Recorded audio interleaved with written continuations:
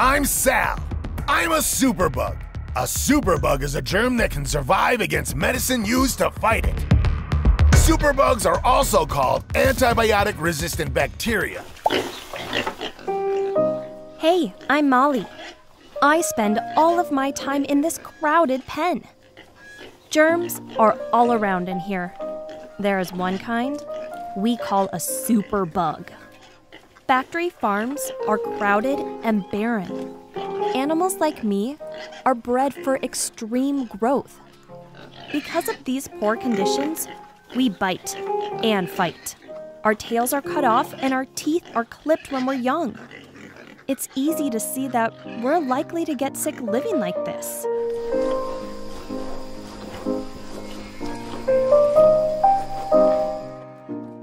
Companies put antibiotics in our food and water as a way to keep germs from making animals like me sick.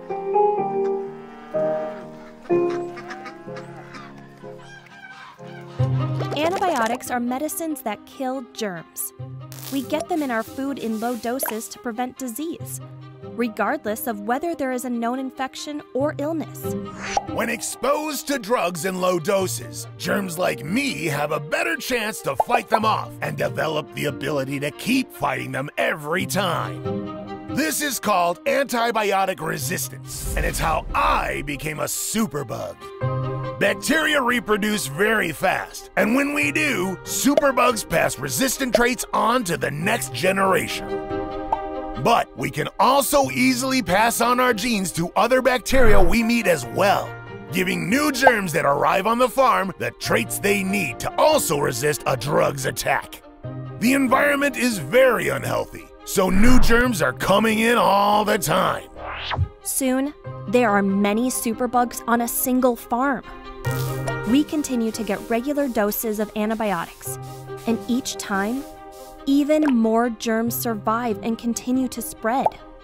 With billions of us in factory farms and millions of pounds of antibiotics going to animals like me each year, making new superbugs has never been easier.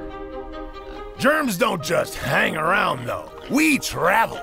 Superbugs and other bacteria leave the farm stuck to the clothes or skin of workers, on the animals when they're transported to another farm or killed for food, or in the manure that gets removed, stored, and eventually sprayed onto soils growing your fruits, veggies, and grains.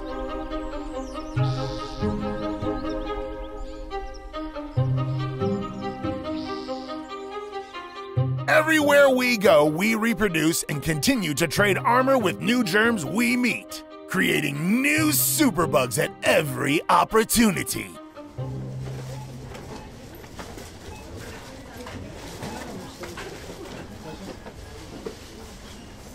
When people exposed to superbugs get sick, their illness is harder to treat. They may be sicker for longer, and they could die from something they thought was treatable. But there is a better way.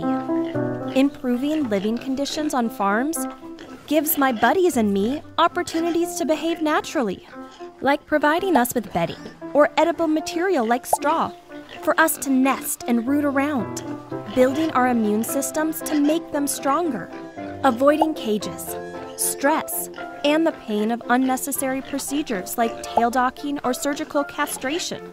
Changing the way farmed animals live means we can keep Sal away from me and help keep everyone else safer too. Antibiotics can be reserved just for treating sick animals. Healthier animals mean healthier humans. Doesn't that sound like a better outcome for all?